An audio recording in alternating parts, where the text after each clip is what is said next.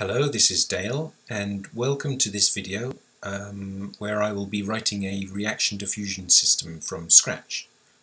I will be using the processing programming environment, which is Java-based and quite easy to learn, quite easy to use, and quite easy to get something up on screen without too much code. So with all that said, let's get started. This is what we see when we open a new project in processing, just a blank file. So we need two main functions. We need a setup and we need draw. Okay. So in our setup we want to initialize the window size. So let's make it 256 by 256. And what else do we want? Let's just run that and see what happens. Okay, it just creates a window. Now let's write to all the pixels. So the way to do that is to write a nested for loop. Int y equals 0, y is smaller than the height, y plus plus,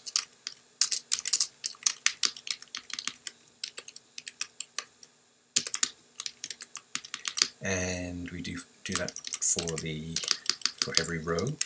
So for every column we go through every row. That's the width of the screen. And we want to plot pixels. We could try to plot every single pixel, but a better way to do that would be to access the pixels of the screen itself. So the way we do that is we can load pixels. That will give us access to the underlying pixels of the window, and then we can update pixels. And in here, excuse me, in here we have access to the pixel array. It's a linear array, and we want to go through the full screen. So we're going through x and y. We want to convert x and y into a linear index into this array. And we do that simply by doing that. Okay, and we want to specify some color. Let's just specify red for the moment, 255, just to see that it works. Okay, there we go. So we're painting to the pixel buffer. Let's do random times 255.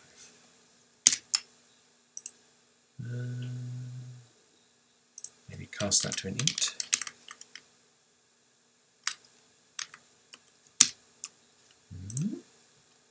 Why would that not work? Oh, I see, like that. Okay, there we go. We're just writing random pixel data to the red channel. So we've got it all working. We've got access to our pixels. Now we need, in order to make a reaction diffusion system, we need a dish of chemicals. And the way we're going to do it, so we need a 2D array of two floating point values. So we need like an A and a B chemicals. And not only that, but we need two of them. And the reason we need two is because while we're reading from one of them, we're writing to the other. And then we swap them, and then, we do the same again. So we're always reading from the old buffer and writing to the new buffer. So we don't overwrite kind of half the data as we're reading it, if that makes sense. It's a system called ping-ponging, which you can look up. So we're going to need a dish. So let's create a global array. Okay, so let's make a multi-dimensional array. So we'll have array of floats, and we want, it's actually going to be 4-dimensional, like that. So we'll call that the dish.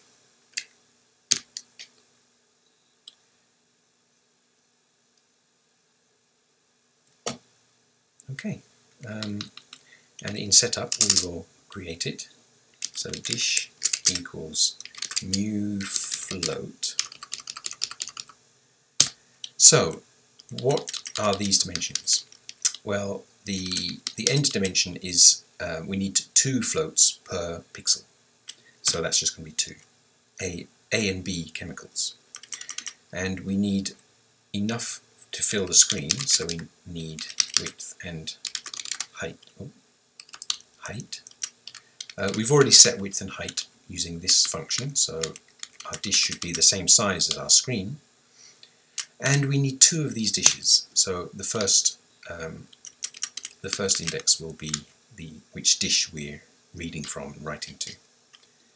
Okay, let's run that to see if there's no errors. Okay, what's next? We need to initialize the dish. Void clear dish. This will just initialize it with random values. Let's see, so we can copy this. Oh, we're going to need one other thing at the moment.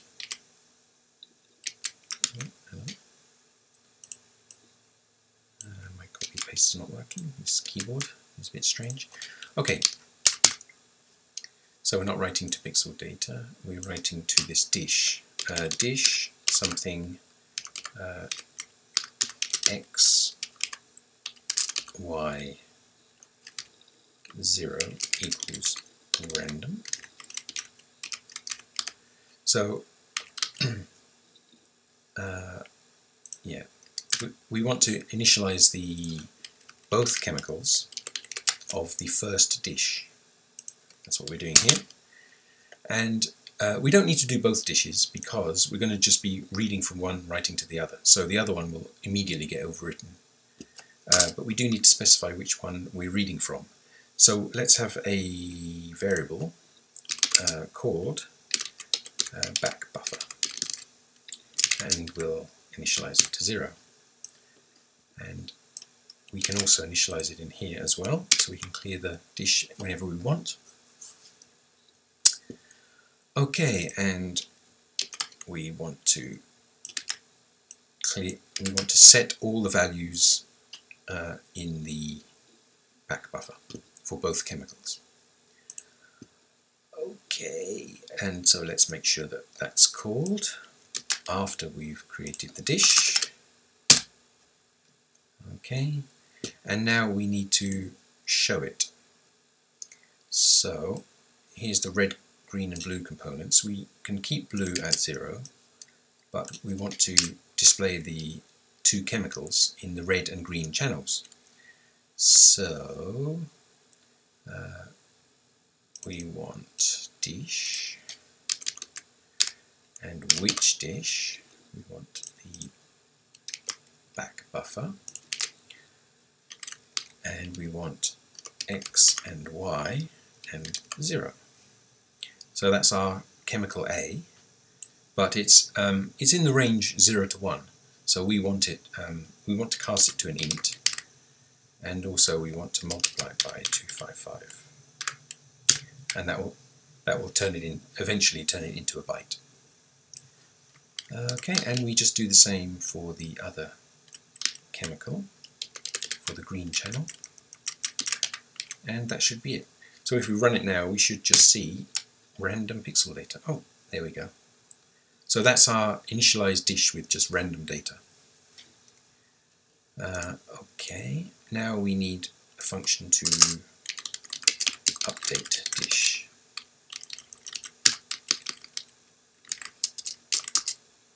Now this is a bit more complicated. So again, we're going to be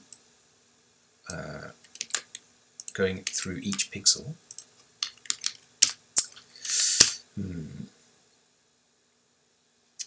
Now we have the back buffer, that's the one we're going to be reading from. We also need to know which is the front buffer, so we'll just create it in here. Front buffer equals back buffer, XOR with 1. Now what this will do is back buffer, down here we're going to flip the buffers, so we'll do back buffer equals front buffer. Okay, so what this does, every frame we've got the back buffer and we set the front buffer to be not the back buffer. So if back buffer is 0, then front buffer will be 1, and if back buffer is 1, then front buffer will be 0. So we're ping-ponging between the two of them. And down here, once we've written to the front buffer, then we just swap them. We make the front buffer the back buffer. So we're always going to be in here. Is that right? Yeah. So in here, we're always going to be reading the latest data to set the colors. Okay. So what do we do in here? We don't need this.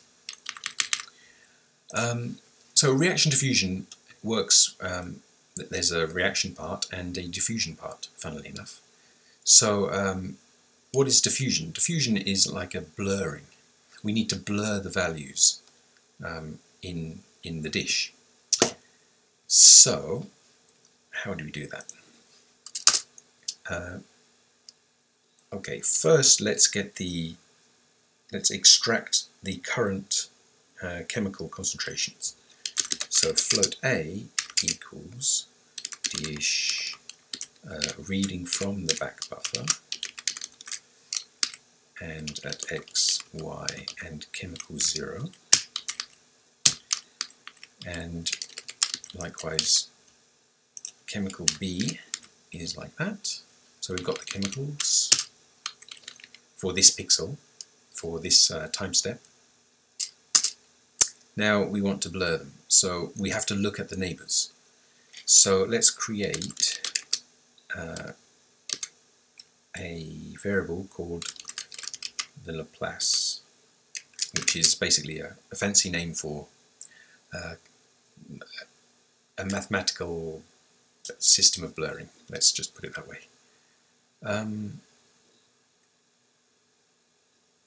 And we'll initialize that to 0. Now we want to fill it with the neighbours, the concentrations of the neighbours. The problem is we have to deal with the edge cases. So for example, so let's do this. We want to get the concentration of the pixel to the left. So that looks like that. And what happened there? So we want the left and then the right and then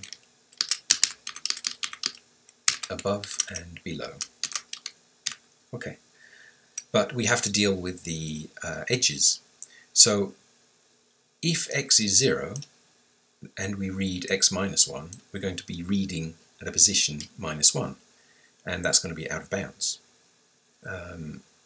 which would be bad. So we need to make sure that it doesn't do that. So we can use this construct. I think that's the ternary operator. So if this is true, whatever's in here, so if x is bigger than 0, then we return whatever's to the left of x. But if it is 0, then we don't want to read out of bounds, so we'll just return A. Okay, and we can just do that for the others.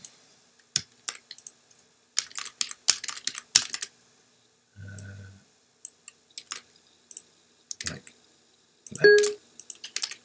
So if x is bigger than 0, then we want to read to the left. If x is smaller than width -1, then we read to the right. If y is greater than 0, then we want to read above, and if y is smaller than height minus 1. Okay, and that will give us our, oh, we need to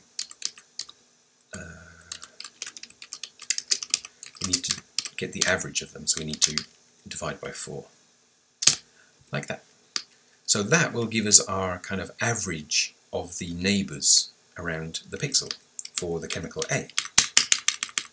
And we can do the same for chemical B,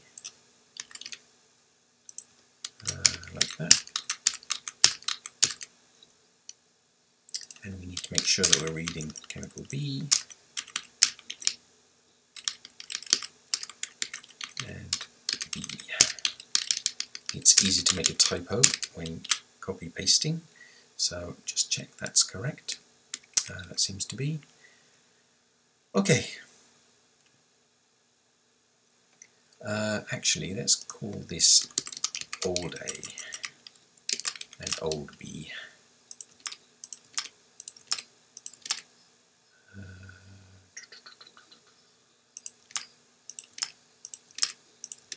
Okay, and here we'll create new A, and we'll just set it to old A. So at the moment nothing is changing, but we want to modify the new A, and we want to store it in the front buffer. Front buffer blah blah blah equals new A, like that. So that will, once we've calculated, we're going to do the reaction and diffusion part in here. We'll be manipulating new A and new B, and then we store them in the front buffer. And then down here, the back buffer becomes the front buffer, and then so on. And every time we iterate through this, we're kind of progressing the system. We're evolving the system. Oh, we don't want that. Like that. We want to be specifying this chemical and for this pixel. Oh, whoops, that's wrong. Okay. So if we run that, I think it will do nothing because it's just copying the data from the previous dish to the new dish and vice versa. So it shouldn't do anything. Right, that's correct. Now if we do the, let's do the diffusion first.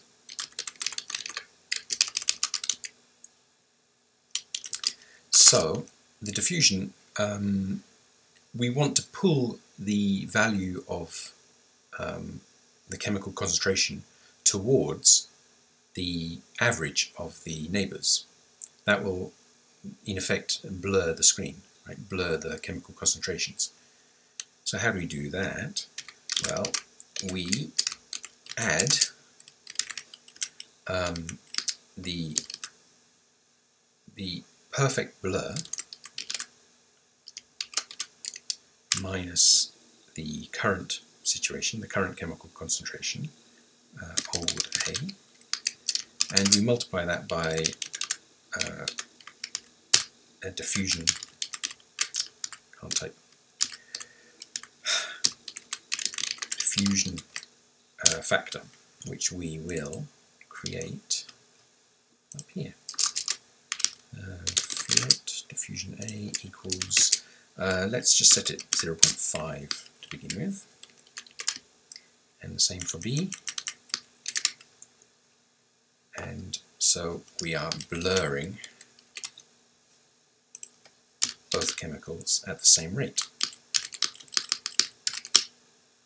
Okay, so can you see what we're doing there?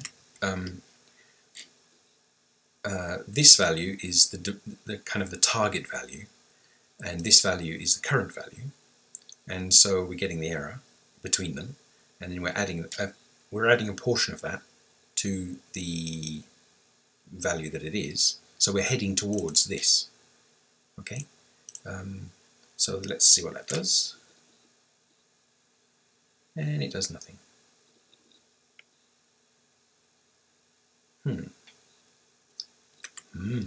Why is that? Okay, I realized I'm not actually calling this function. That was a bit silly. So I will call it in the draw loop just before we do the actual drawing. So now when I run it, there we go. So it's actually just blurring the values, and so it's turning this sickly dark yellow, because that's 0.5, 0.5 for the red and green components. So that's the diffusion part done. Now we need to work on the reaction part. Now, if we go to have a look on Google, I've looked for reaction diffusion, so you can see what the reaction diffusion system is like.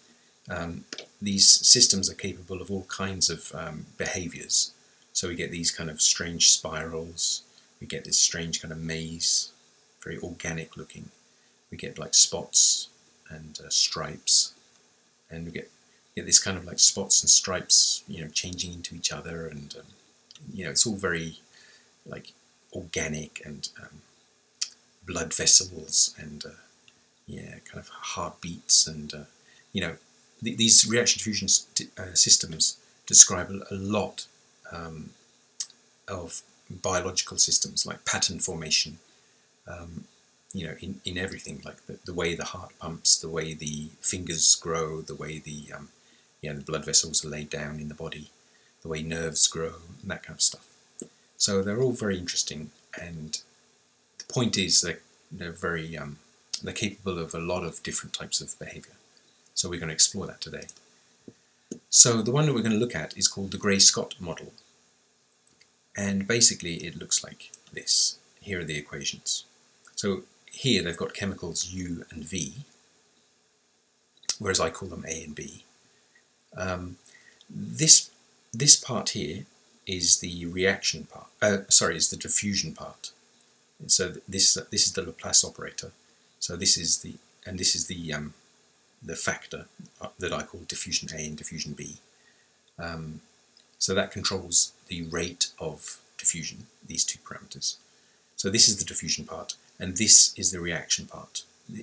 And you can see that this is the change of chemical U and the change of chemical V, and they depend on each other. So you've got U and V in both of these equations.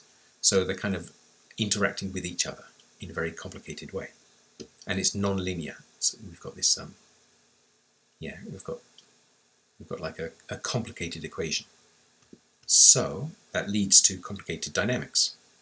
So let's go back to processing and implement it. So what was it? So UV squared plus F. F is a constant. It controls the parameters of the system. We've also got K. So these two parameters will be what we use to control the behavior of the system. So let's just set them up here. Float F equals, I'm going to set it to be 0.07, and the same for K. I think that's, from memory, that will lead to interesting behavior. So we want UA plus equals something.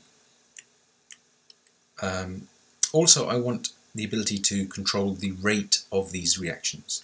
So I'll have another factor. I'll call it reaction speed times the reaction part of the equation.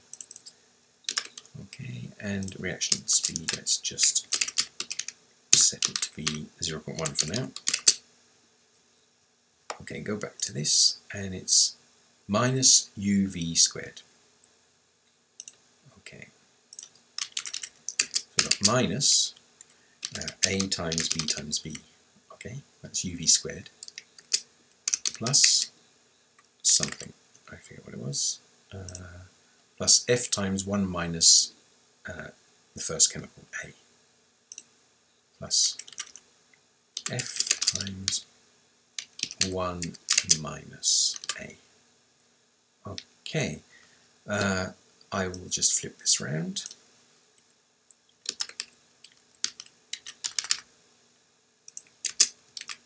go as I can. And let's do B. B is going to be something in here. And B is uv squared minus f plus k times v. So that's a times b minus f plus k times v. Okay, and finally we can all see the optimization there. A times b. Okay, we don't need to do this calculation twice. So that's our reaction part. Oh, there's no F. Okay, and it's not A, is it? It's old A. Old B. Okay. Let's run that and see what happens. Not an awful lot. Well, something's happening. It's not fading to the sickly yellow, so this reaction is doing something, but it seems to be that it's just causing the first chemical, the red chemical, to saturate and the green chemical to die out. And probably the reason for that is because these two diffusion constants are the same, and we don't want them to be the same. We want, I think, A to be about 5 times bigger. Let me set this to 1, but I think it might cause some kind of numerical problems. Let's see if that works. Oh, getting something. Yeah, it looks like it's not happy with such a high diffusion. I have to lower it a little bit to keep the numbers from exploding. So I think I will set this to be less than 1. No, still not happy.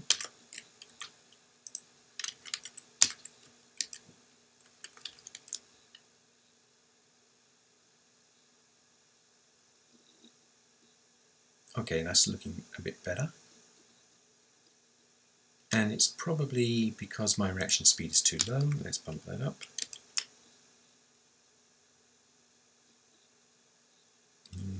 Getting there.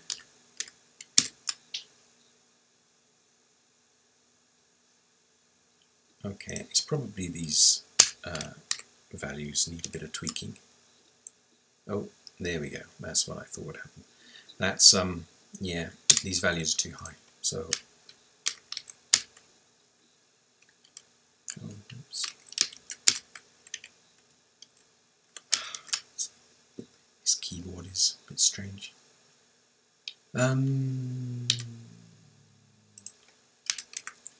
Okay, I think I can solve this by searching for parameter space. So I don't know what values to set these, and I don't want to keep messing with the values in order to find out good values. So if we look back at here, the Gray-Scott, it's got some nice pictures of what patterns it can create. Not here. Gray-Scott. No.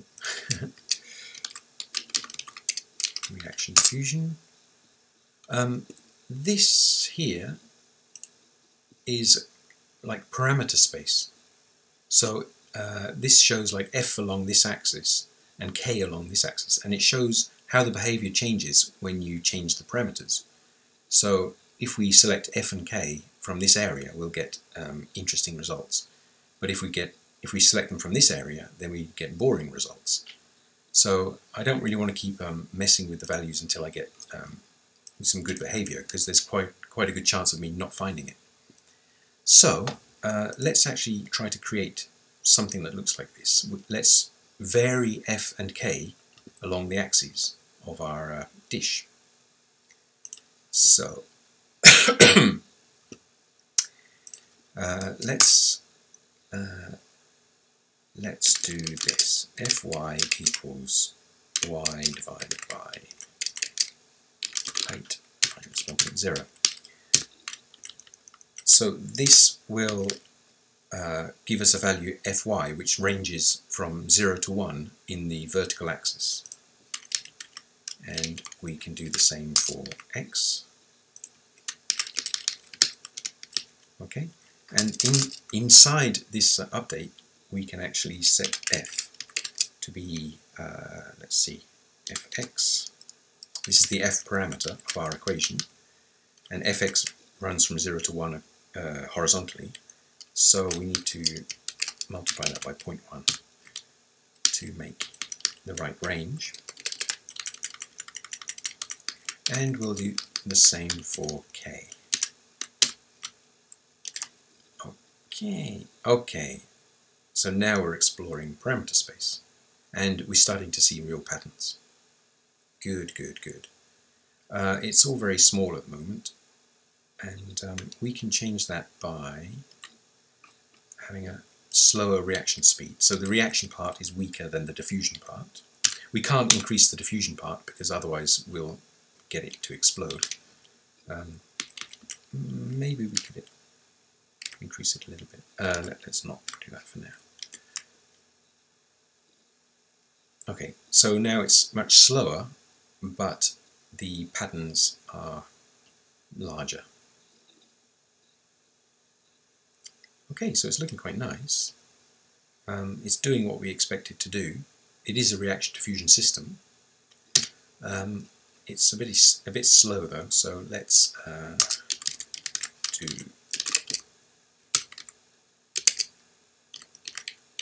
10 iterations per frame.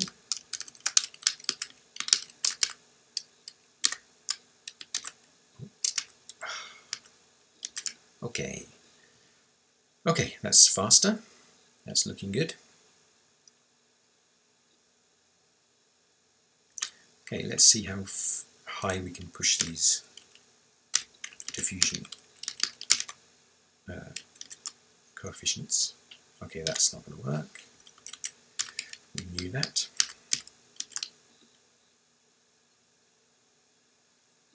Okay, I think we'll leave it there. So basically we've got a reaction diffusion system. That's what we've got. Okay, I would like the ability to kind of mess with it, so let's do that now. There's a function called mouse drag, I think it is. Yeah, mouse drag.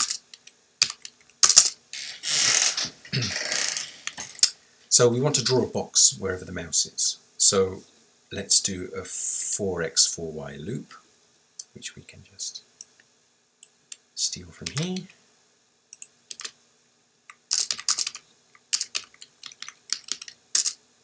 Okay,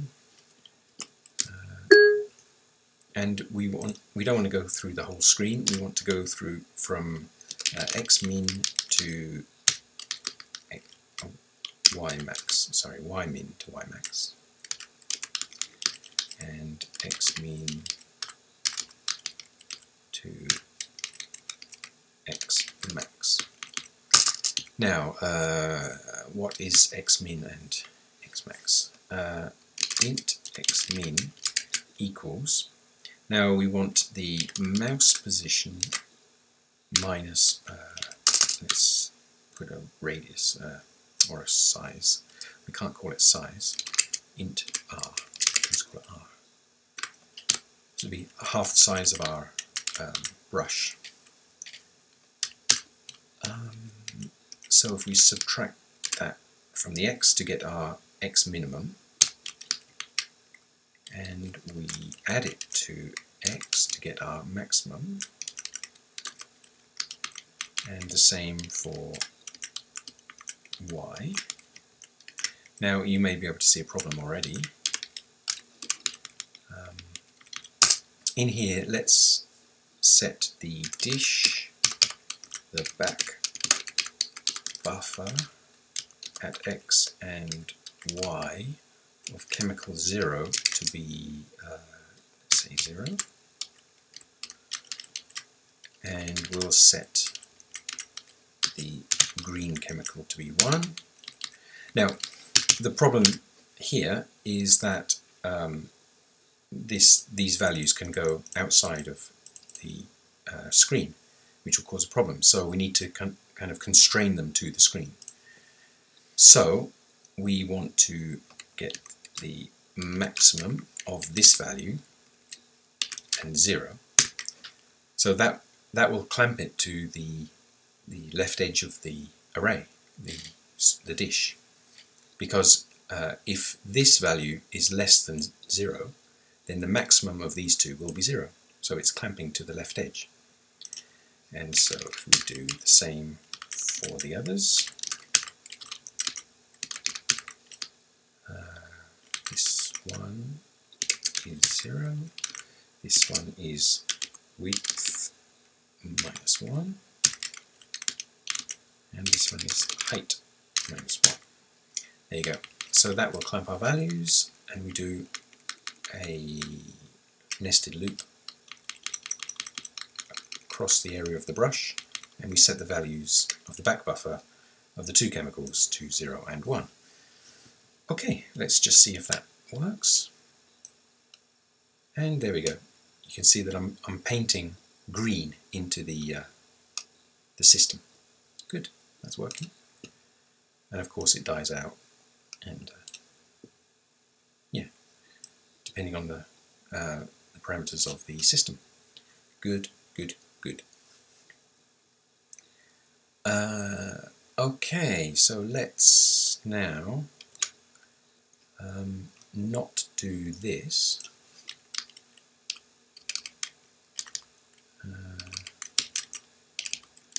But we want to be able to control. Oh, there we go.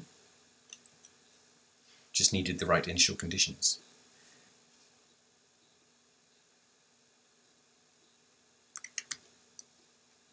And there we have a reaction diffusion system.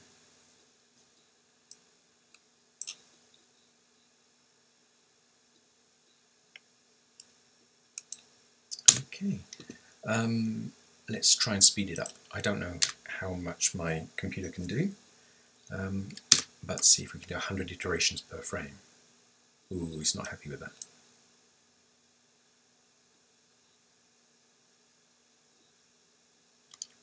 Yeah, that's not good, is it? Let's take it down to, say, 40. Still not happy. Okay, I think this is probably our limit. Okay, but there's a reaction diffusion system. It all works, and it looks lovely. I just love the different behaviors of these systems. As a final thing, why don't we, let's see, instead of doing that,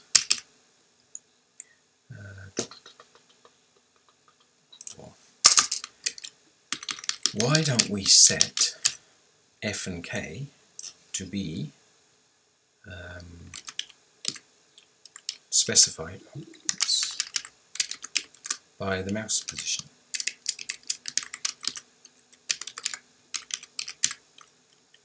Okay. Sorry, I'm not good at typing on this keyboard. Width and height, and that wants to be Y. Okay, so now the position of my cursor is dictating the F and K values. Oh, let's take that back down to 10.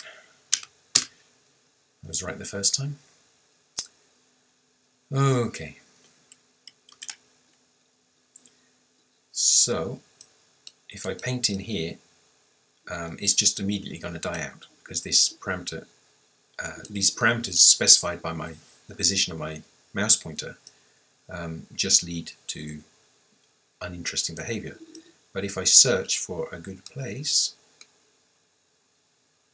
it must, oh sorry, that's why. I need to put it into the right range.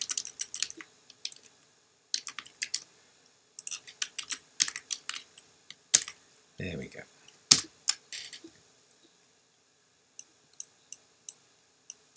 So now I can paint, but I've got to be careful because the position of my mouse pointer is affecting the parameters.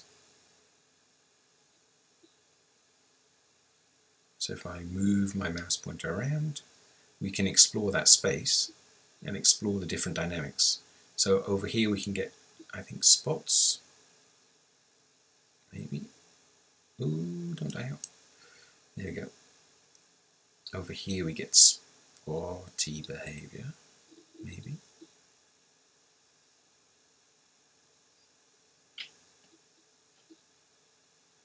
Or maybe over here. Oh yeah.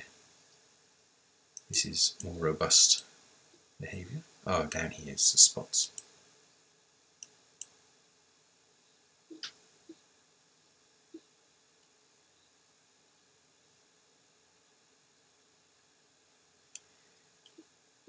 Okay, anyway, that is a reaction diffusion system, and that is also has the ability to explore parameter space to find the interesting behaviors.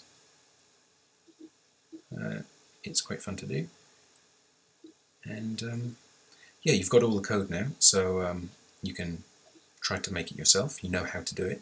It's not too difficult, and yeah, let me know if you find this useful and if you've learned something, and if you do any reaction diffusion of your own, please let me know, because I'm always interested to see what other people are doing. And that's it. So have fun, and please go ahead and explore. Okay, that's all for this video. Thanks for listening. Bye.